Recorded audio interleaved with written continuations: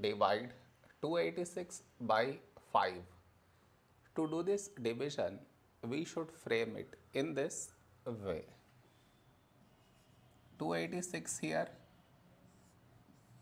5 here.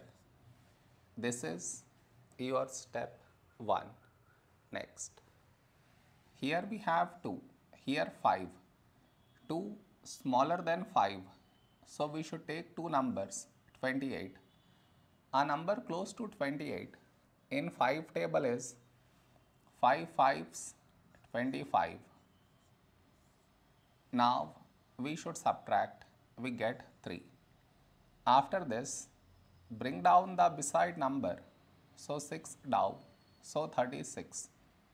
A number close to 36 in 5 table is 5 7s 35. Now we subtract, we get 1. After this, no more numbers to bring it down. So what we do is, we put dot, take 0. So 10. When do we get 10? In 5 table. 5 2s 10. Now we subtract, we get 0.